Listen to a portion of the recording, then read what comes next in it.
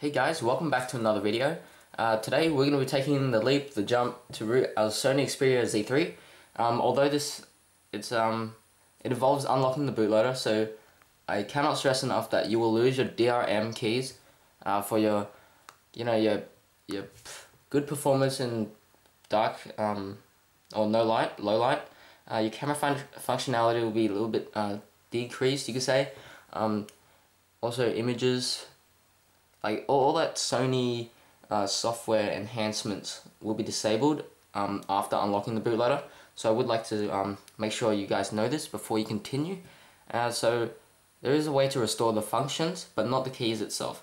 And I might go over that in a later video.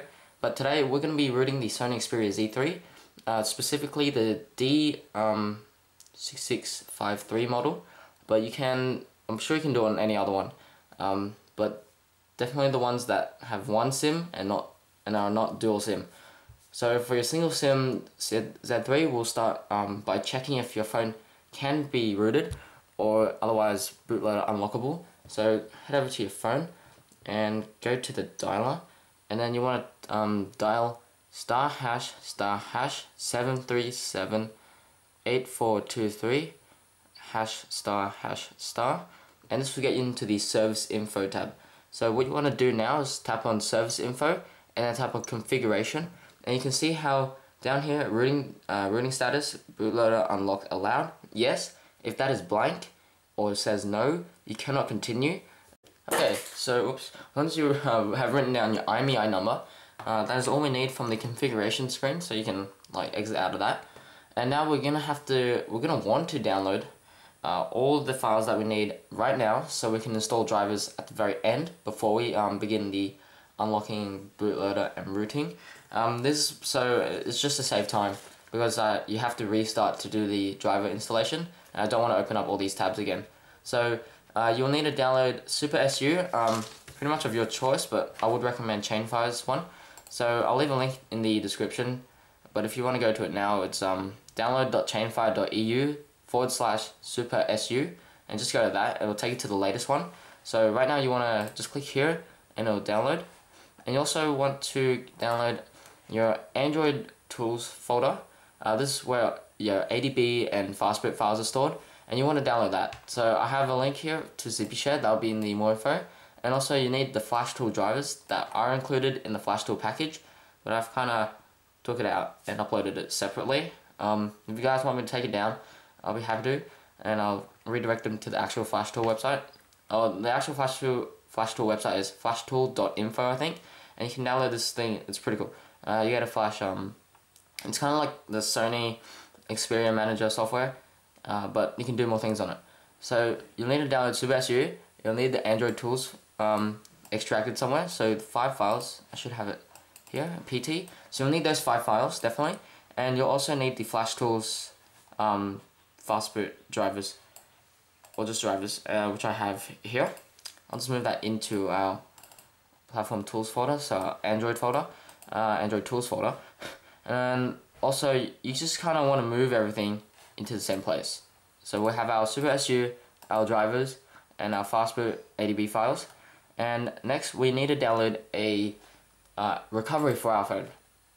So this pretty much flashes to your kernel, so the boot sector, and you can choose from TWRP or CWM. Over here, where did it go? Here. CWM based recovery and root. So you can just choose whichever one you like. I personally prefer TWRP. I've just been using it for a long time, so I'll leave links to both of them down below. You can choose which one you like. And here we are. It's for unlock bootloader only, and that's why we need to download the Super SU package. So let's go ahead and download it. Okay, so this is available for the D6653 and the D6603. I have the 53, and this is according to your software version number. And to find that, we need to go back to our phone and just go over to settings and scroll all the way down to about phone, and when you scroll down again, you get your build number, and see how that is 2301A577 on there. If it kind of ends in 577, then it should be alright. Although if you, well, mine matches, so it doesn't matter. So download the correct one for your device, or you could brick it, I suppose. This is also, yeah, I'm not sure if this is available for all, what do you call it, all ROMs, because some of them only support ASOP or like the stock ROM. But since there aren't too many ROMs out there that are ASOP based or CM, it should be safe to flash it and use it on your stock one. So if we had a look at the Clockwork Mod recovery one, it should be alright. Yeah, here, stock ROM. So anything on that firmware, but we'll just use the TWRP one. So click on this and download the one that your version is on, or your build number is based on. Okay, so while we wait for that to download, now we're gonna go to the Sony developer website. So developer.sonymobile.com, and you want to unlock the bootloader. It should be just here. If not, I don't know, what's there? Or you can go to /unlock bootloader. So this is when you will unlock the bootloader of your Z3. So down here you want to select the Z3 so you can search it. So this supports Z3 Compact and Ultra, I think. And see, this also tells you if to check if you can unlock the bootloader. But we have already. So hit continue. A valid email address. So put one in. Got my own email address now. Pretty cool. Just check that. Hit submit. And it actually might need to verify email. Just head over to whichever email you use, and we'll get the link from there.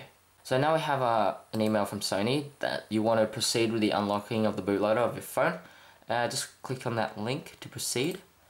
This is unique, as they said, so you, I think you have to keep on, or this is yours forever perhaps, I'm not too sure. So this is where our IMEI number comes in handy, and you just want to type this in. Type in your IMEI, write it down on a piece of paper. So go ahead and type that in. Okay, you got to check the terms and conditions. That this will void warranty, but I'm sure they'll actually replace hardware faults, but not if you messed up the software, and they will charge you more money. So hit submit, and that is your unlock code at the top there. This is unique per device, so I can show this out, and the rest just shows you the steps on what to do, like that. So this is what we're gonna do right now. So keep that unlock code handy, like just leave this web page open, and I'm sure you might actually get a email perhaps. No? So write this down, just in case your computer turns off midway, and where's my pen? And you don't have any record of it. So go ahead and just write that down. Okay, so now we've written that down, and our recovery has also finished downloading. So just move everything into the same folder. It'll just make life a lot easier. And since we've downloaded everything and we have our unlock code, we could go ahead and close this now. And I'll show you steps to install the fastboot drivers. So now to install fastboot drivers on your phone, you want to, for Windows 7, I believe you can just install it just here without doing anything special. But on Windows 8, 8.1 and 10, you'll need to reboot into a special mode that does not enforce driver signature enforcement. Well, yeah. So press Windows R to get up the run prompt, and you want to type in shutdown dash -O-R-T and 0. So this reboot into its the options menu. So just hit OK, and your computer will restart. Okay, so now you got to choose options. Click on troubleshoot, and then click on advanced options, and then click on startup settings, and you just hit restart. Alright, so now it asks us to boot into what we want. We want to boot into number 7, so press F7, and we'll reboot into a special mode. Okay, so our computer has booted into that special mode that disables signature enforcement for drivers. So it's a little bit slow when turning on. So go back to where you have saved your flash tool fastboot drivers, and from there you just want to install it. Alright, so I had mine in documents and flash tool drivers. So just go ahead, double click, accept the UAC prompt, and this is where you'll select the appropriate drivers. So check flash mode drivers, check fastboot drivers, and then scroll all the way down to Xperia Z3 device drivers, and just check those three, and then hit install. And we don't need Google Chrome. And this will just install everything. That's fine.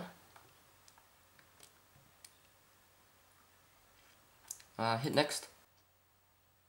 This will just copy all the drivers to its correct places, so it can be used. And from there, oh no, whoops. Click install this driver anyway. And from there, we need to turn off our Z3. Just so we can get it into its fastboot mode and we can or the computer can detect it. So with the USB cable plugged into the computer and your device off, you want to get some coordination here. And as you plug it in to your device, you want to hold, I think it is volume up. Silly of me not to write it down, but just install driver software anyway. Do it for all of them. And I believe you need to hold volume up. Okay. So hold volume up and plug it in. As you can see, the LED has turned blue, and that is where we want to be. And our computer's already detected it and wanted to install drivers. So at this point it should install itself. If not, we're going to more detail on installing it manually. So just wait for this to finish installing. Alrighty, so once your driver installation has finished, you just want to restart your computer back into your normal mode. So restart, and I'll be back when my computer restart. So just as the computer is warming up, you want to turn off your Z3, so it's all the way off, and we want to get it into fastboot mode. So you want to hold volume up, and as you do that, plug in your phone like that, and it should flash a red LED and then a blue LED, as you can see there. That means it's in fastboot mode, and we just lay it down. And now we will go back to our Android tools folder that we extracted, just to anywhere on your computer. So I saved mine in documents and PT. Okay, so with that folder that you had everything in, the ADB files, fastboot, drivers, super SU, and the image file, just makes it easier if you put it in on your C drive. Name it Android, the folder, so it's easier to refer to, and you have everything inside. So now we're able to right click and open command window here. Saves us the time from changing directories. Alright, so now with our fastboot, our command window open, you just want to type in fastboot devices, and just to make sure that our device is in fastboot mode, as shown by the blue light. So at this point we can now unlock the bootloader, which is exciting. And so this is how we're going to do it. We're going to type in fastboot -i space 0x0fce space OEM unlock space unlock and space 0x, and this is where you want to type in your key that you saved earlier, your unlock code, and this is where you want to type it in as well. So I'll quickly do that, and so that's it. We can now unlock the bootloader, and just the warning that this will factory reset your device. I should have mentioned this earlier, but it does. So make sure you back up everything on your internal SD card before you continue. That way nothing will be lost.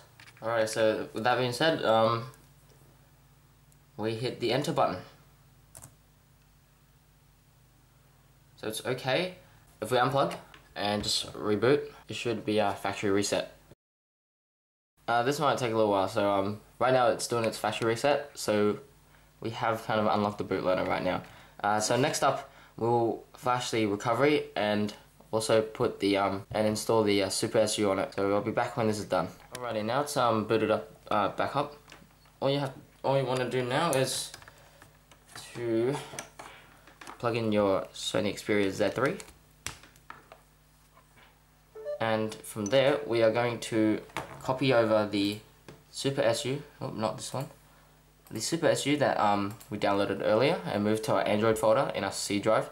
So copy that and wait while that installs its drivers. Let's zoom in a bit. Okay, so now that the Z3 has been detected, just pop it over onto your internal storage, just for easy access. Just paste it in, and it'll go at the bottom. Now once that is done, you want to unplug your device, and you want to turn it off and get it into its fastboot mode. Just leave the flap open because we need it again. Alright, so now that it's off, you're going to hold volume up and plug in your USB cable, and this should get it into its blue LED. So with that, put that aside, and we would need to go back to that folder that we had our recovery in. So C Android, and we have our D6603 image file, and this is what we want to do. First off, you want to type in fastboot flash boot, and then leave a space in the end, and just drag in the image, just like that, and hit enter, and that should flash our kernel and recovery, because they are the same thing on the Sony Xperia Z3. They're like in the same partition. Unlike other phones like HTC, they have separate ones. So you can unplug now, and this is kind of where it gets a teeny bit tricky. So you want to, I still think this is right, power on, and when you see this, the LED change like to purple, I think, that's when you want to hold volume down, I think. Yeah, purple, so hold volume down, and it'll get into Teamwin Recovery Project 2. It's a pretty cool splash screen. So we'll just let that load. So it did vibrate twice on a green LED, and then turn into purple. That's when you hold volume down, and it'll get you into recovery. And this is when we want to tap install, and just scroll. I think you can access the micro SD card, so you could have put it on any card that you liked, and just tap. We can install the Super SU, and just swipe to flash,